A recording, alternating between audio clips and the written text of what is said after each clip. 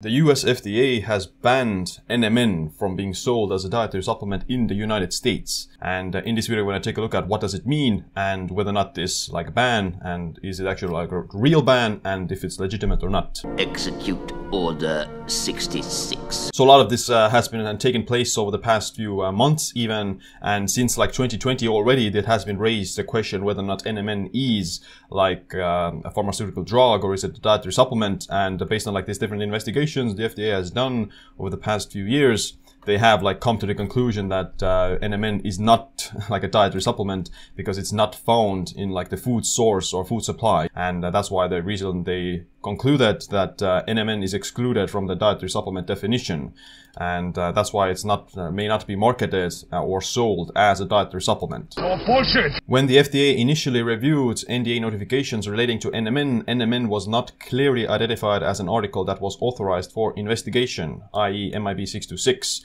which is a form of crystallized NMN that this company Metro Biotech is working on. David Sinclair is part of that company as well. And once the FDA has been made aware of the connection between NMN and MIB 626, we concluded that NMN is in fact excluded from the definition of a dietary supplement under Section 201 of the FD&C Act. So it looks like, you know, that the FDA wasn't clear whether or not NMN is a dietary supplement or a pharmaceutical drug up until the point of the Metro Biotech company has started to do some trials with the MIB 626. MIB 626 is a normal formulation of a microcrystalline unique polymorph of beta-nicotinamide mononucleotide. So it's a form of NMN, like a more patented form of NMN and a different form of it. And that has been shown in humans to increase NAD levels in older adults. 1000 milligram once or twice a day has been found to be safe and associated with substantial dose-related increases in blood NAD levels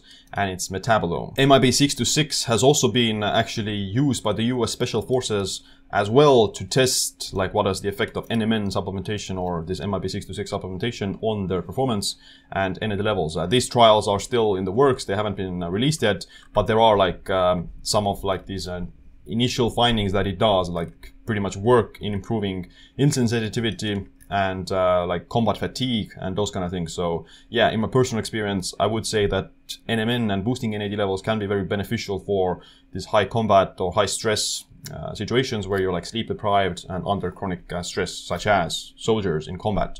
But yeah, obviously there's also like just medical benefits in terms of improving insulin sensitivity in older adults. So what does this all mean? Yeah, like the FDA has stated that NMN cannot be sold as a dietary supplement, and it's quote-unquote called like a ban. But when I've talked with some of the companies that sell NMN, like Do Not Age, in the United States as well, then they haven't heard anything that, you know, they can't sold it, that they can't sell it anymore, which, you know, may take some time before it actually goes into effect.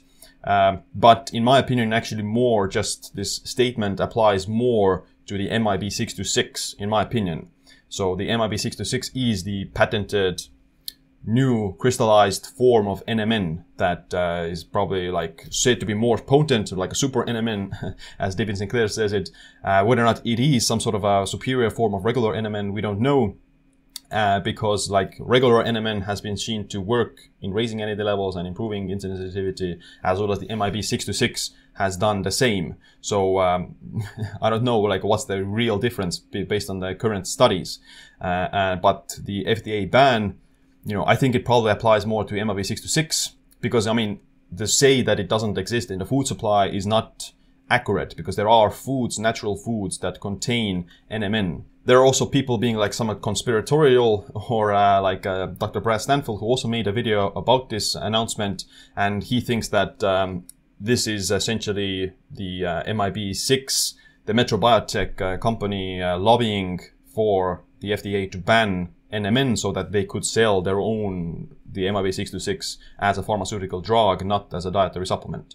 So, you know, who knows? But NMN itself, you know, you can find it in food, and it has safety data behind in humans. So I don't think that there is justified to ban it outright as a dietary supplement. Piss stop! What does it mean? Does it mean that you can't get NMN anymore in the future? Maybe it will. Like in the worst case scenario, yeah, it literally means that you can't get NMN as a supplement anymore and you need to only get the pharma version with some sort of a prescription or something like that. But I think the best case scenario is that it just applies to the MIB 626. Only time will tell. We'll see what next year brings. I definitely take NMN and I'll plan on taking it in the future as well. So I think it's worthwhile. And also let me know, do you think that this is lobbying or is it just the FDA not knowing anything about NMN and just, banning it based on the connection to MIB 626? Thanks for watching this video. Make sure you click like, subscribe, notification bell as well. My name is Siim. Stay optimized, stay empowered.